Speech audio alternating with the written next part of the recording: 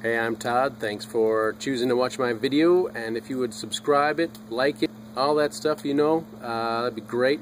Otherwise, enjoy the video, and I hope it gives you the information you need and is helpful to you.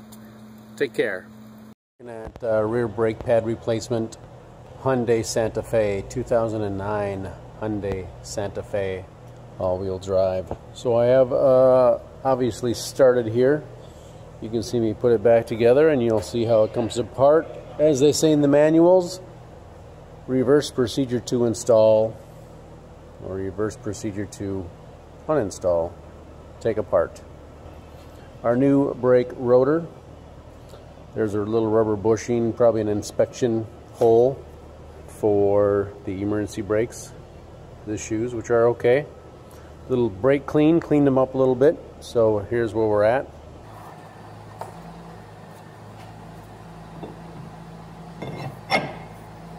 Line up the holes for our Phillips screws, if they're still on there.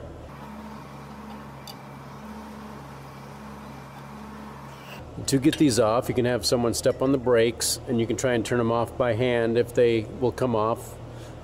I'd say 50% of the time they do, and 50% of the time they don't. And otherwise, this is an impact driver you can use and buy, rent, to take them off. Put it on here. You hold this steady and just hit it, and the end will turn and force it loose. So hold that steady, you hit it, and it'll come off 99% of the time.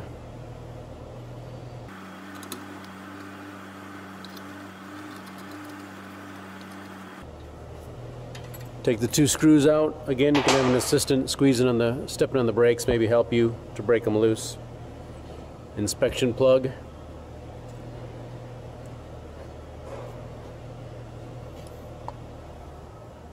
Got our caliper here. These old pieces, they are just friction fit, and they just slide in and out of here. I've wiped this down a little bit.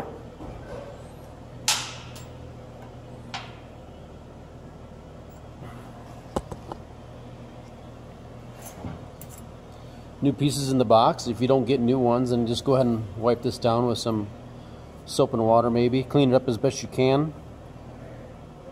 And we'll install it in here. This is kind of the friction piece. It fits in the hole here in the center. It's going to push down. Just like that.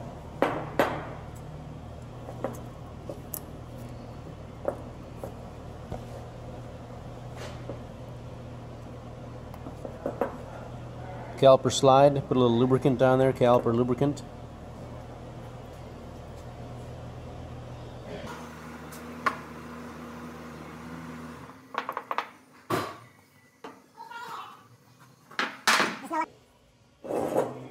So we're set. I'm doing this just taking one bolt down. You'll see later how this works. I have just a little bit of rust buildup on these. I'm going to put a little anti-seize on here so they don't seize up in the hole.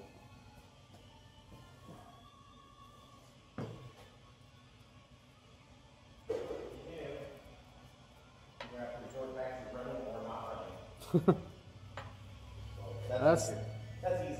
Yeah. Sure. Then we have our mounting hole here and here. So it's a little dark. There's two holes there.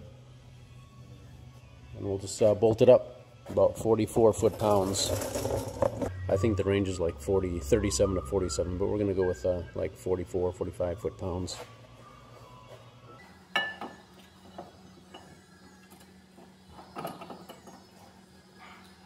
Start all bolts by hand.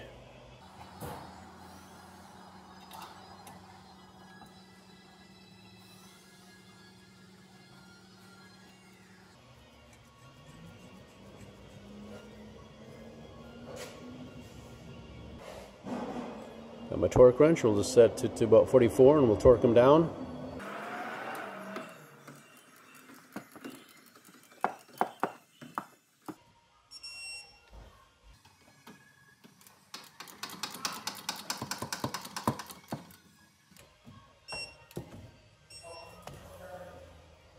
So when you're getting ready to do your brakes, you do want to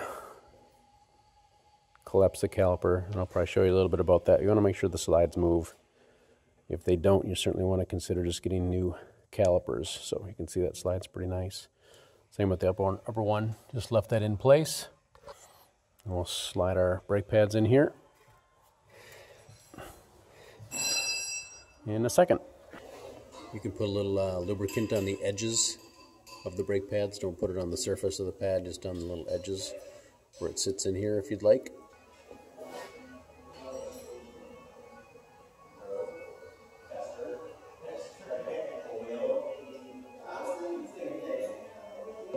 Got the squealer on this pad right here.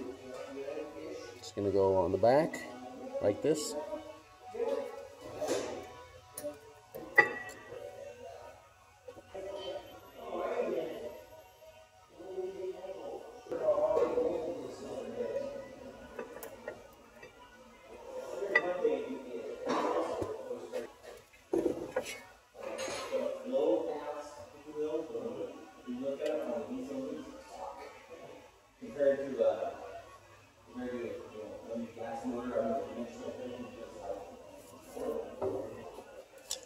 Use a channel locks or a C-clamp to collapse the piston on the caliper.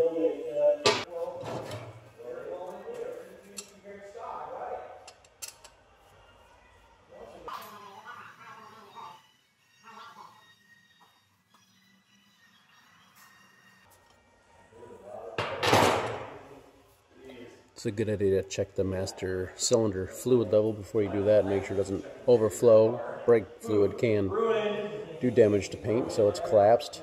As far as it goes, it bottoms out, so we'll just slide this in the hole up top.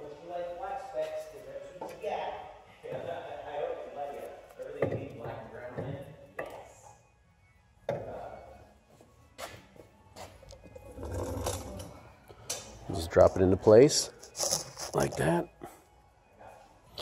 Alright, so maybe I was mentioning tighten this bolt down about 20 foot-pounds, and we're good here.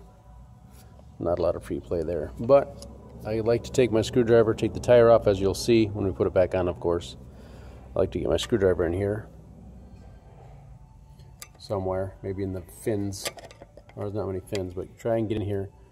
Try and collapse the caliper. There it goes. Back up a little bit, sorry. And you can collapse the piston, and also you can check to make sure your slides are good by doing that. So get the best you can. Collapse the piston that way, and then you can check your slide and make sure it's moving, because if they're not, then you want to get yourself a caliper. And we'll put the tire on.